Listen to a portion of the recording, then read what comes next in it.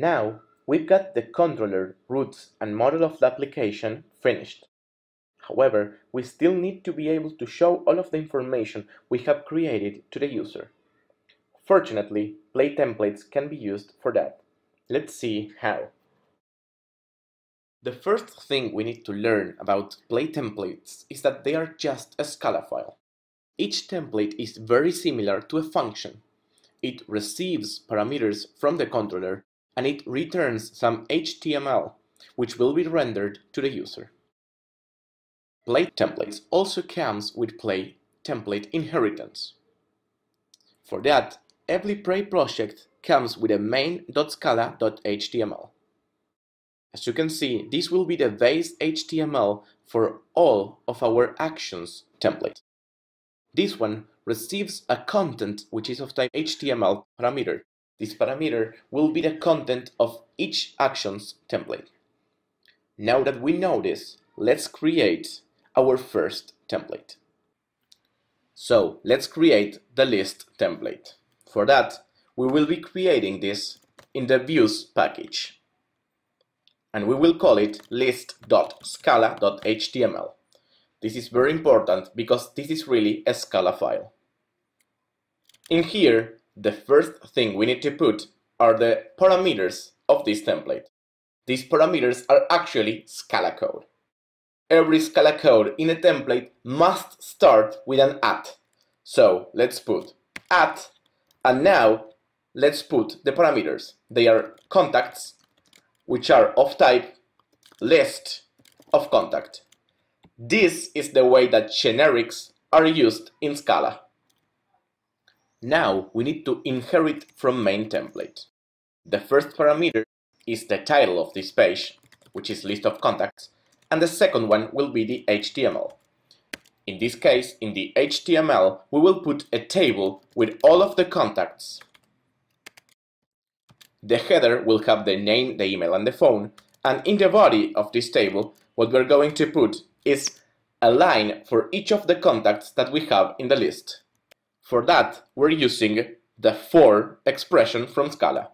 As it's Scala code, we're going to first put the @ and we're going to say, for each contact in contacts, the following is going to be done.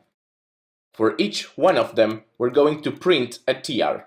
This tr will have several tds. The first one will show the contact.name. The second one will show the contact email. And the third one will show the phone. With this, we're already showing the table. The last thing we're going to add is an anchor that will link to the create new contact page. For that, let's add this, and it will link to create new contact. Now, the question is, what should we put in the href?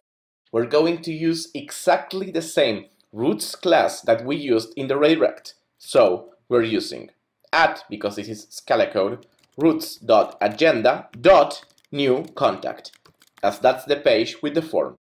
And with that, we have finished this template. Now we can use this template from the agenda controller.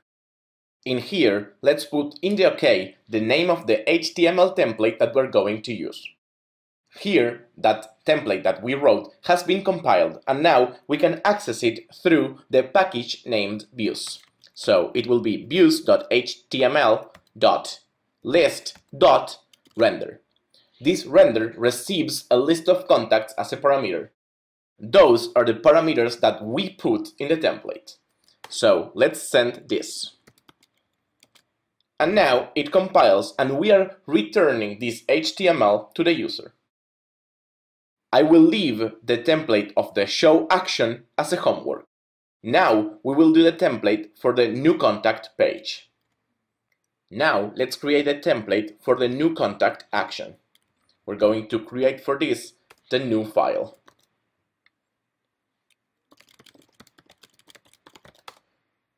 This template, as the other one, the first thing we need to put here is the parameter. In this case, it will be a form of type contact.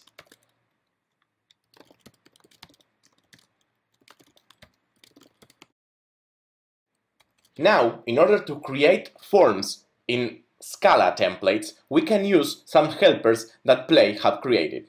In order to use those helpers, we need to import them. So how do we import them? This is the way. Then we need to inherit from main again. The title of this page is new contact, and in here we're going to put the HTML. Here we will use the form helper.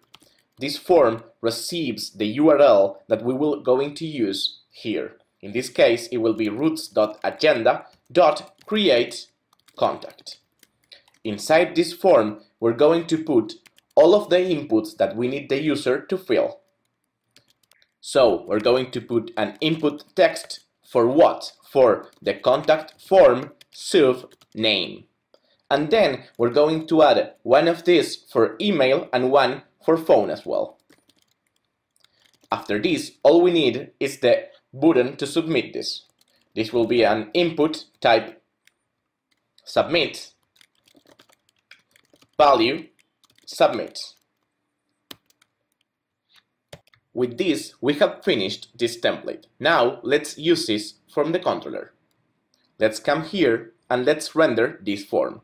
For this, we're going to do the same. views.html.newContact.render, and we're going to send the contact form as the parameter. We have taken all of the information that we had and we learned a way of displaying that to the user of our web app. So, now you'll be able to create HTML pages using models information. Next, we're going to see the app running.